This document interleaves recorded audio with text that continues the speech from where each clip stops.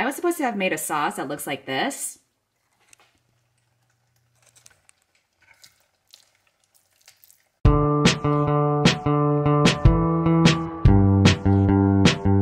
Today, I'm going to be making epic nacho mac and cheese. Believe it or not, this video is not sponsored by HelloFresh. Instead, it is sponsored by Book of the Month. Book of the Month is a super popular and fast-growing online book service for readers. Their mission is to promote new and emerging authors and help readers discover books they love. Their team vets hundreds of books each month and gives readers their choice from a curated selection of new and early release titles. Book of the Month is risk-free so that you can skip any month, anytime, and you will not be charged. Plus, they have the best price for new release fiction. I'll be doing a giveaway for the December books that they picked. The first one is In a Holidays, which is a story about a woman who gets caught in a time loop in a holiday rom-com. This Close to Okay, which is a contemporary fiction about how a near tragedy brings two lonely strangers to save each other's lives. The Wife Upstairs, which is a southern gothic thriller about a rich husband, his young fiancé, and unanswered questions about his missing wife. The Office of Historical Corrections, which is a collection of short stories about contemporary American life. And People Like Her, which is a thriller book about an influencer and her creepy follower. Giveaway links will be in the description below, but if you want the books guaranteed and right away, there's actually a special deal that they're doing right now where if you use Read with Cindy 5 as the promo code, you can get your first box for $5. Now let's start cooking. Kind of. And I'll be talking about all the books I read in the month of November. So the first step is to boil some salted water, which I'm doing in the background right now. Then the next step is to dice some poblano peppers. I'm gonna go ahead and attempt that while telling you the first book that I read this month, which was Girl, Serpent, Thorn. This is a YA fantasy that is a kind of Sleeping Beauty retelling. I mean, it didn't really follow it. Not exactly the Disney retelling, but it is about a princess who must hide away from the rest of the kingdom because she was cursed when she was young to be poisonous at her touch. So any living thing that she touches, whether it's a flower or a human being, that thing will die. Which, if you think about it, kind of makes her like the best player in the game of tag ever because nobody would be allowed to touch her and she would automatically win.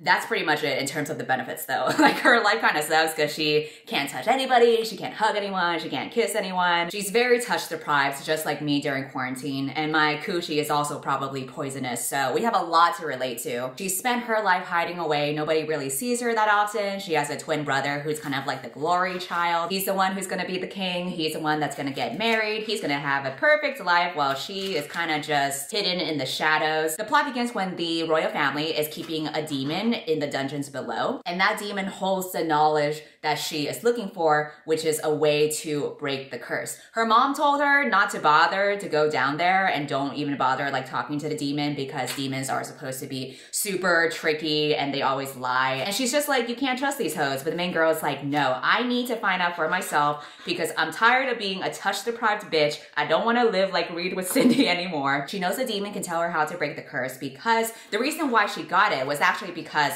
her mom was cursed by a demon a long time ago. And so the demon that had did that to her was like the same type of demon as the one in the dungeon below. So she goes ahead and sneaks off into the dungeon to try to talk to this demon. She finds out that in order to obtain the knowledge that demon wants, she has to obtain this item that's valuable to the demon. And so she sets off on this little journey. She joins like this other dude too, who's like in love with her. And he accepts her for who she is. Like he found out that she cannot touch anyone without killing them. And he's just like, you know what? I'm cool with that. And that is all I can say for the general synopsis. I do want to talk more about the relationships because romance was a big center in the story. And I have a lot of thoughts about the love triangle that happens in the book. If you want to come into the story and be surprised by what kind of love triangle this is, then you should skip ahead. Otherwise, I'm gonna go ahead and talk about it right now. So what initially appears to be the love interest in the beginning of the book is this soldier guy that helps her out throughout the story.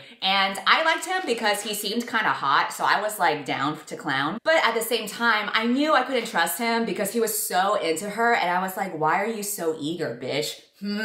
What is your intentions? So I figured there had to be something more about him, but either way, he definitely wasn't gonna be endgame because any characters who are automatically attracted to each other, like from the very beginning, they probably won't end up together. That's just not how fiction works. But I thought it was sweet how he was so smitten by her and wanted to court her and how he didn't care about her curse and didn't judge her for that. I think I just like The Sims. That's what it's about. Also, he's a soldier and I kind of like the whole bodyguard trope. So I was into him, but here's the weird thing.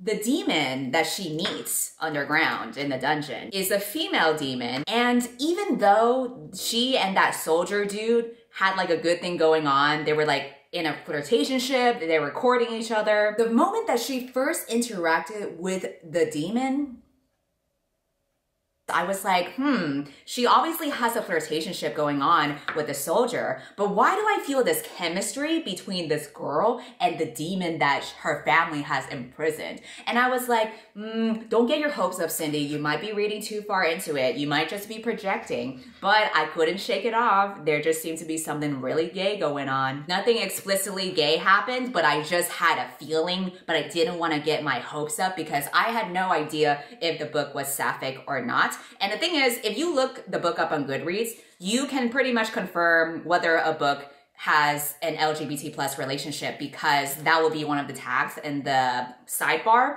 But I didn't do that because I've been picking up books without really reading about them beforehand. So I was gonna come into this blind and I was like, no, I wanna figure this out for myself. I wanna be a fucking detective and try to figure this shit out because I know some gay shit is going on. I can feel it in my bones. And so they had chemistry in their first interaction with each other, even though the demon was a prisoner and nothing actually romantic happened in the conversation. But I just had a feeling in my gut. And then the second time they talked to each other, right before the main girl has to leave, the demon snatches one of her gloves that she always wears so that she doesn't accidentally kill people. She snatches the gloves and then she's like, I'll give this back to you next time we meet. And I'm just like, ma'am, why would you steal the girl's gloves if you weren't gay? Again, that's not a gesture that means you're gay. But it felt gay. You know what I mean? I just feel like you have to read it to understand what I'm talking about. But I was just like, I'm onto you, bitch. I know what you're trying to do. And then they're telling each other like, we're nothing more than tools to each other. I'm like, yeah, right, bitch. I'm onto you. I may have chosen to no longer label myself in my sexuality, but that doesn't mean that I don't have an intuition for this shit. And my radar was just pinging all over the place. So basically, as you can tell, this ended up being a love triangle between two girls and one guy, except the other girl and the guy were into the same girl. Not only that, but she is also in a love triangle between two demons. So not only is she stuck between a hot guy and a hot girl, she also can be a monster fucker. Good for her, dude. I was like, damn, you really living the life right now. Okay, so once the pot is boiling, you dump the noodles in. Next, we are going to thinly slice the scallions. We're also gonna mince some garlic. I ended up not really liking the guy, which is a shame because again, I really did think that he was hot material in the beginning, but he turned out to be such a darkling wannabe. Once he reveals his true colors instead of being a simp, I was just so over the male character's tortured shtick because I feel like that happens so often in YA books and I don't care for it. Society has progressed past the point of being attracted to torture men. Stop trying to be a brooding love interest and just get therapy like the rest of us. And his evilness is actually counterproductive in making me wanting to root for him because instead he'll be telling the main character, like after he fucks shit up across the kingdom, he tells her, I want you to execute your brother. And I'm like, dude, that's her brother, read the room. But at this point, it doesn't even make sense why she would be attracted to him. But that's the thing. The main girl is the most wishy-washy bitch I have ever read in my life. She goes back and forth so many times throughout the book in a way that it doesn't make sense. I can kind of get it in the beginning because like, yeah, you had a good thing going on with a dude and he was hot, but then the demon girl is also pretty hot. That's valid. That's understandable. But then once he starts like threatening to kill your family and like committing genocide, I don't know. I think that's kind of a deal breaker for me. I feel like that would just turn off my coochie and I wouldn't be into it. So he's just like, I'm gonna force you to kill your own brother. And then if you make me angry, I'm gonna kill your entire family in front of you. And then she's just like, damn, that sucks. He could still be a good guy though. I mean, I don't know. Like we still have a good connection. You know, I just don't know. And the guy is an idiot too because she clearly doesn't trust him and she clearly has, you know, hard eyes for the demon girlfriend. But he still keeps her around and then when he catches her in all these like little lies, he's like, man, Can I trust her even though she's repeatedly lied to my face several times?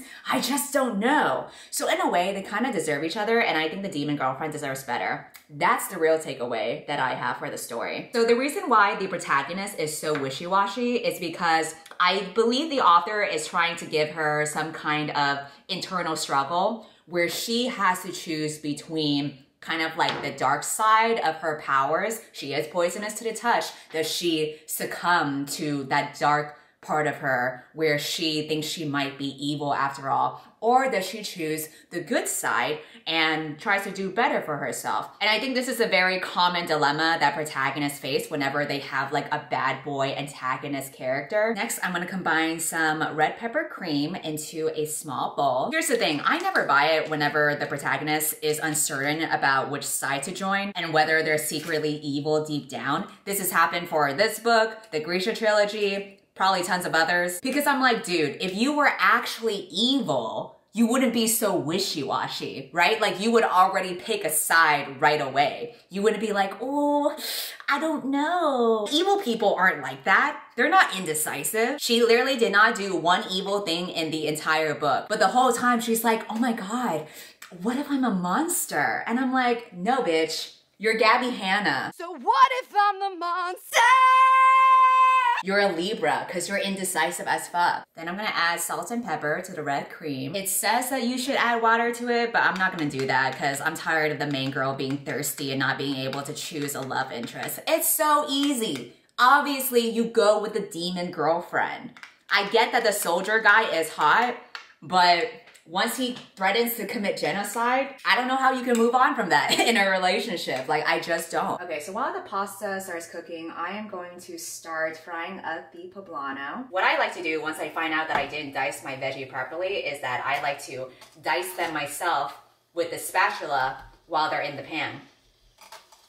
Oh shit. Okay, the pan is getting too loud, so I think I'm just gonna focus on cooking and then we'll have a mukbang afterwards. Cooking tutorial, you add the poblano peppers for like 5 minutes, then you add butter, then you add scallion whites, then you add garlic. What I like to do sometimes after I add in all the ingredients is realize I forgot to add one other ingredient, so then I haphazardly try to add everything together and hope I wasn't too late. Then when my pan burns, I like to scratch all the burnt parts and hope I don't get cancer from eating this. And then you add a shit ton of cream cheese and just hope for the best. And then when you also realize you forgot to chop garlic, then you quickly add that in last minute. So I was supposed to have made a sauce that looks like this. I don't know what the fuck this is. Okay, this is starting to look more like a sauce. Ooh la la, so elegant. Then you start adding cheddar cheese to it. Then you try to scrape the noodles out of the pot because you were an idiot and you left the noodles in for too long and now they're stuck at the bottom of the pot. It fits! Then you crush the tortilla chips and sprinkle them over your mac and cheese. And then you top it with an even layer of Mexican cheese. And then you drizzle it with the hot sauce cream that you have. And then because we are healthy, we add some scallion greens. Here is what the recipe looks like. And now get prepared for my final creation.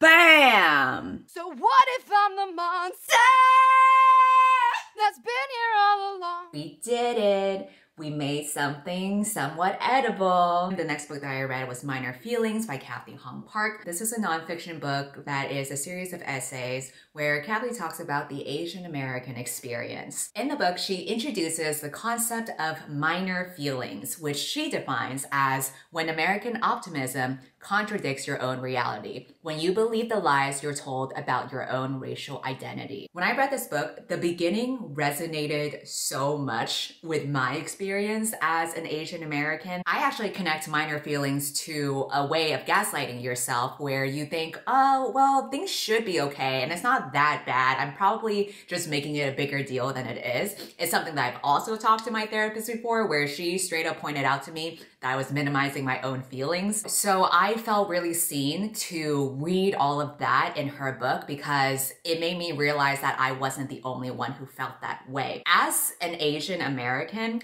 you are pretty much an invisible minority in America. The discrimination and racial bias that you deal with is not as overt or obvious as discrimination towards Black people. It's something that is more insidious, and I think because it doesn't fit into the mainstream way that we process racism, it doesn't seem like it should be a thing. But then we're kind of left with these very downtrodden feelings and we don't know what to do with it. I'm gonna read a few of the quotes that really stood out to me. Asians lack presence.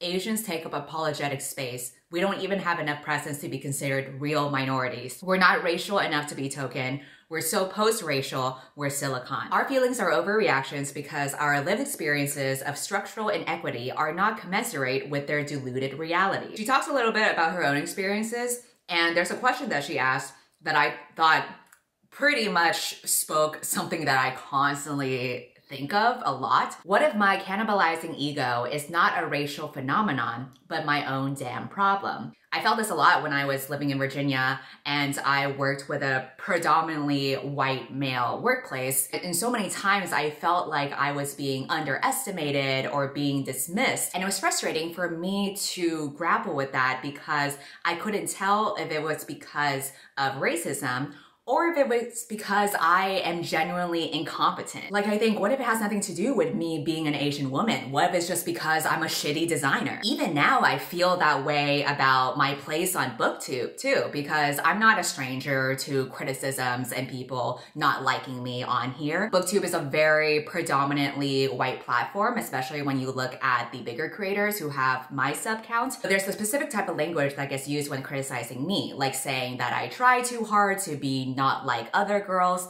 And whenever I see something like that, I think, do people assume that being myself, which is a loud, brash, annoying Asian girl, is considered not like other girls because I'm not that idea of being a sweet and quiet and girly Asian girl because I have exhibited qualities that are not those things that you would associate with Asian girls?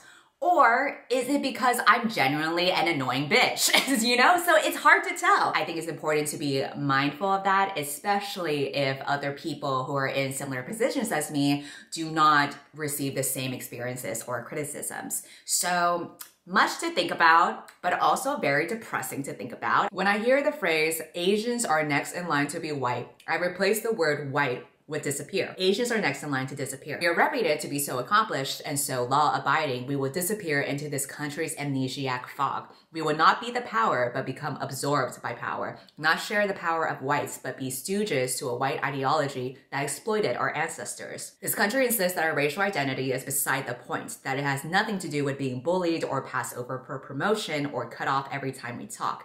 Our race has nothing to do with this country, even, which is why we're often listed as other in polls, and why we're hard to find in racial breakdowns on reported rape or workplace discrimination or domestic abuse. I think what's frustrating about being an invisible minority and one that is associated to be supposedly successful, more successful than other minorities, is that one, it makes white people dismiss your own experiences because of the stereotype that Asians are successful and that they don't deal with poverty or any other issues. But the worst part of it all is that other people of color truly don't understand. That's what I've noticed about just certain people that I've seen like online. The internet in particular loves to play Oppression Olympics. And when you play it like that, based on your very shallow knowledge of the Asian American experience, Asians would be last place. And what's frustrating is that I start to believe that too. And I'm like, maybe they are right. Maybe my problems aren't actually problems. And that can be very depressing to go through. So I like that this author was able to articulate those feelings of shame and gaslighting and quiet solitude and loneliness that comes with being an Asian American in a country that doesn't necessarily see Asians as a minority. By the second half of the book, I feel like it wasn't serving me what I really liked from the first half. The rest of the book dives into these personal anecdotes from herself and from people that she knew in college. I felt like they were out of place. It didn't have the same level of reflection that I really liked from the first half of the book. And if she were gonna add them, I wish she would at least expand upon like what the takeaways are from those experiences. Okay, I'm getting full, so we're gonna stop eating here. After that, I read a YA fantasy called Spin the Dawn. This is a book that is described as Project Runway meets Mulan because it follows a story about a girl who dreams of becoming a tailor, but due to society being shitty, a tailor is really seen as like a man's job, and she's just supposed to be like a pretty little housewife. But the plot begins when the royal messenger comes to request her father to come into the palace and try out to be the imperial tailor and compete with a bunch of other tailors to see who is the best clothes maker to make all these pretty little outfits for the royal family. And her father is not in good condition to do so. So she poses as his son to go take his place, which is a really big risk because if she were exposed to be a girl, the bitch is dead. She goes to the palace and she finds out that she's not the only tailor there because she has to compete against 11 other men for the job. And so that's where the Project Runway part comes in because it's like a little competition. Pretty much halfway through the book, it shifts into this journey narrative where she has to embark on kind of like a road trip with this dude who's basically her love interest. And she has to collect all of these magical artifacts so that she can sew her dresses. And it just seemed out of place because the way that it was framed in the beginning and in the synopsis is that it was gonna be this rigorous competition where she has to prove herself to be the best tailor. But then halfway through the book, now she's on a road trip with her love interest and it becomes very heavily centered on romance. I usually find that